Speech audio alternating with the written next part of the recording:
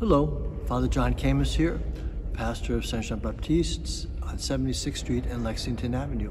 So welcome, and today we're celebrating the first Sunday of Lent. So let's begin. In the name of the Father, the Son, and the Holy Spirit, amen. The grace and peace of our Lord Jesus Christ, and the love of God, and the communion of the Holy Spirit be with all of you.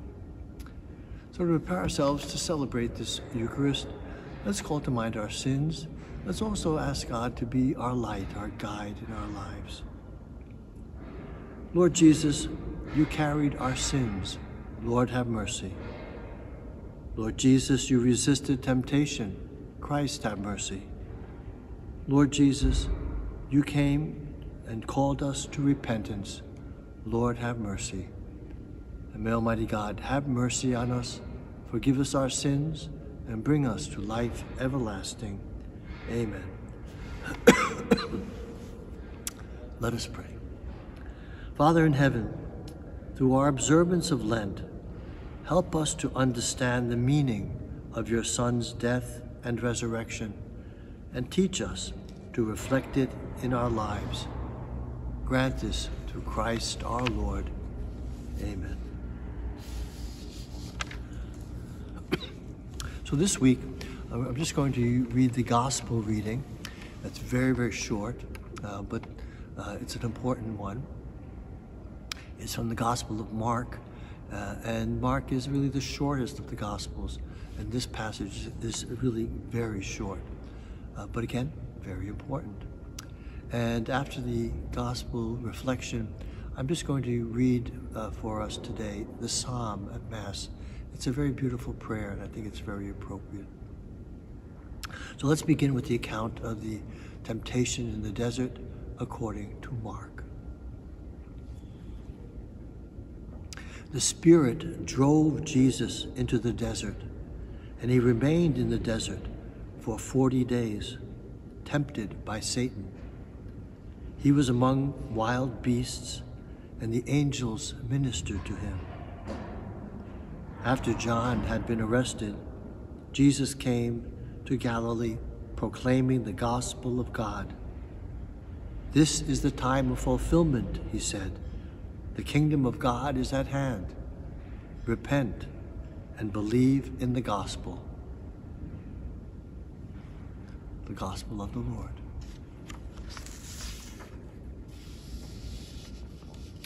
So today's gospel and the Gospels in general invite us to enter the narratives they spin. We don't only recall an event in the life of Jesus so that we can think about it, we enter it. We become Jesus. We dress in his clothing, speak his words, feel his emotions. Today's passage, the account of Jesus' temptation in the desert, doesn't pull us away from our time or our world. It intensifies it. It brings it into focus. I believe that the entire human family is experiencing a spirit-directed time of temptation. Many countries are in crisis. It has become painfully obvious that no one and no country is an island. Everything is interconnected, whether we want it that way or not. The Middle East is a powder keg, its fuse dangerously close to being lit.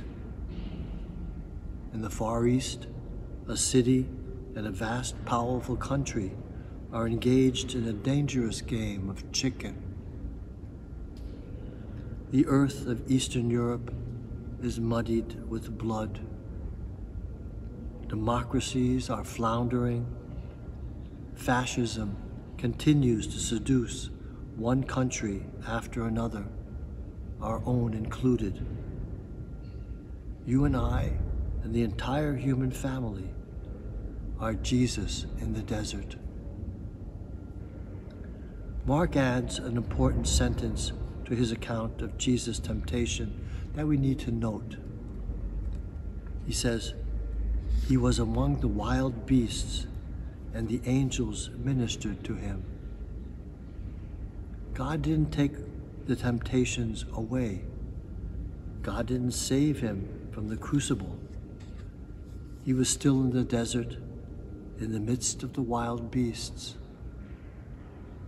Mark is recalling for us Isaiah's prophecy of universal peace when the lion and the lamb live together in a new world, a redeemed world, the world Jesus called the kingdom of God. These angels who came to minister to him in the desert will again minister to him in Gethsemane as he begins his Passover to the new Eden. Mark is giving us hope. He's telling us that a time of temptation always opens to a time of grace. This year's 40 days of Lent, our time in the desert, may be one of the most important times of our lives.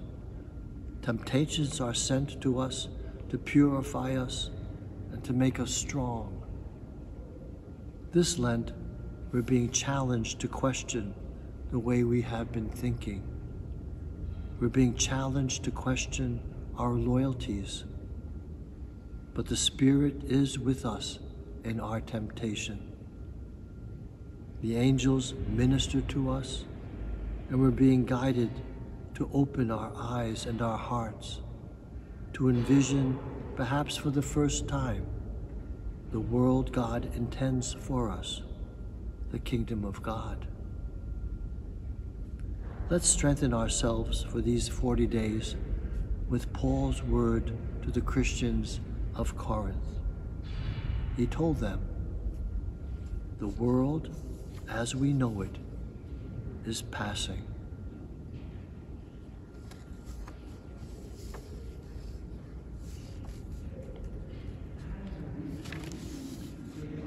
I'd like to just end with that prayer that I was speaking of that is in the Psalm today. So just open your heart and listen to these words that the psalmist gives us. Your ways, O Lord, make known to me. Teach me your paths. Guide me in your truth and teach me, for you are God, my Savior. Remember that your compassion, O Lord, and your love are of old. In your kindness remember me, because of your goodness, O Lord. Good and upright is the Lord. Thus he shows us the way. He guides the humble to justice, and he teaches the humble his way. It's a beautiful call to prayer, especially during this time. So we gather our petitions.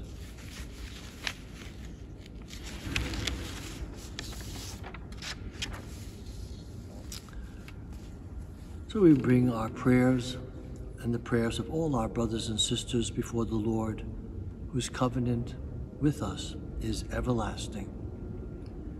So we pray for the church.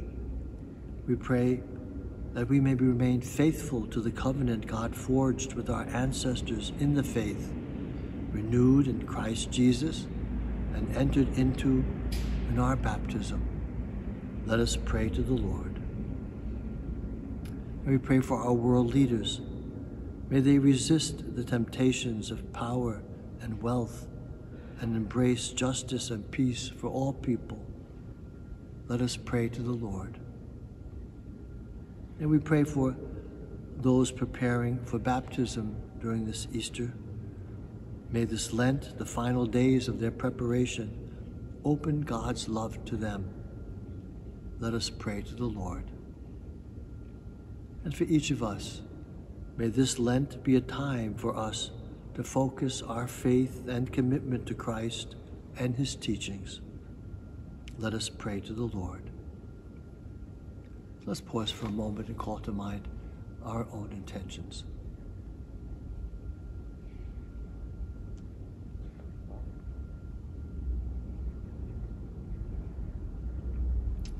So merciful Lord, help us follow the example of Christ throughout this holy season of repentance, trusting that our practices of prayer and fasting will make us, as Jesus asked, the salt of the earth and the light of the world.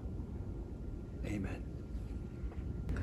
Blessed are you, Lord, God of all creation, for through your goodness we have this bread to offer, which earth has given and human hands have made. It will become for us the bread of life.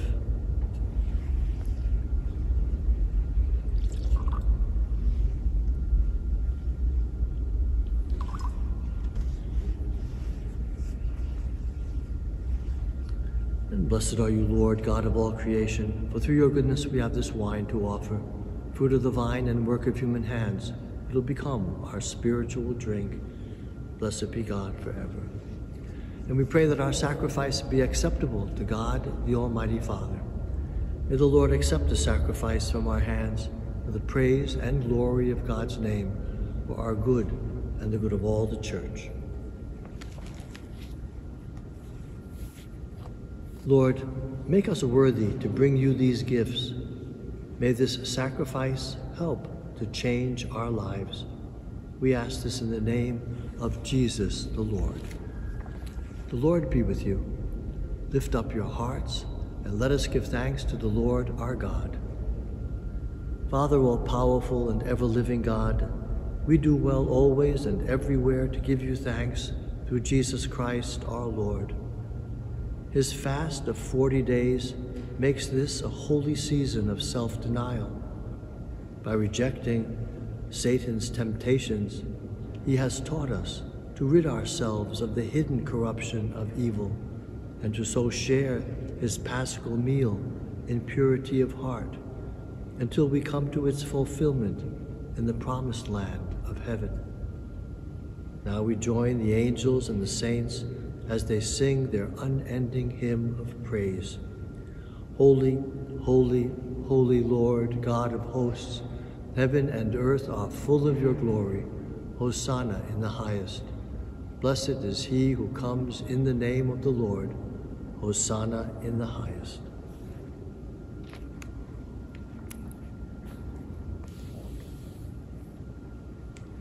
Lord, you are holy, indeed the fountain of all holiness. Let your Spirit come upon these gifts to make them holy, so that they may become for us the body and blood of our Lord Jesus Christ. Before he was given up to death, a death he freely accepted, he took bread and gave you thanks. He broke the bread, gave it to his disciples, and said, "Take this, all of you, and eat it. This is my body, which will be given up for you."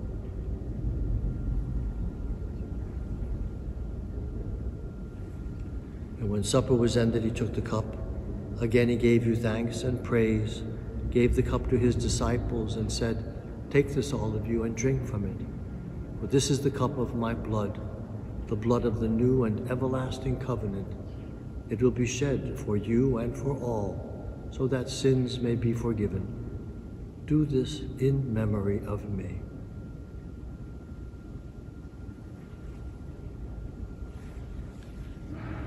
The mystery of faith. When we eat this bread and drink this cup, we proclaim your death, O Lord, until you come again. In memory of his death and resurrection, we offer you, Father, this life-giving bread, this saving cup. We thank you for counting us worthy to stand in your presence and serve you. May all of us who share in the body and blood of Christ be brought together in unity by the Holy Spirit. Lord, remember your church throughout the world and make us grow in love, together with Francis, our Pope, Timothy, our Bishop, and all your people. Remember our brothers and sisters who have gone to their rest in the hope of rising again. Bring them and all the departed into the light of your presence. Have mercy on us all, and make us worthy to share eternal life with Mary, the Virgin Mother of God, with the apostles, and with all the saints who have done your will throughout the ages. May we praise you in union with them and give you glory through your Son, Jesus Christ. through him, and with him, and in him, O God, Almighty Father, in the unity of the Holy Spirit, all glory and honor is yours forever and ever. Amen. Now let's pray the Lord's Prayer. Our Father, who art in heaven, hallowed be thy name. Thy kingdom come, thy will be done on earth as it is in heaven. Give us this day our daily bread, and forgive us our trespasses, as we forgive those who trespass against us. And lead us not into temptation, but deliver us from evil. Deliver us, Lord, from every evil, and grant us peace in our day. In your mercy, keep us free from sin, and protect us from all anxiety, as we wait in joyful hope for the coming of our Savior, Jesus Christ.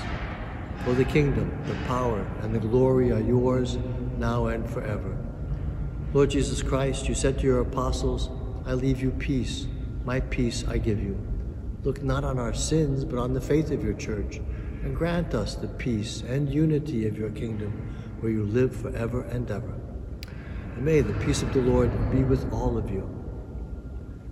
Lamb of God, you take away the sins of the world, have mercy on us. Lamb of God, you take away the sins of the world, have mercy on us. Lamb of God, you take away the sins of the world, grant us peace. Behold the Lamb of God. Behold him who takes away the sins of the world. Blessed are we, called to the supper of the Lamb. Lord, I am not worthy that you should enter under my roof, but only say the word, and my soul will be healed.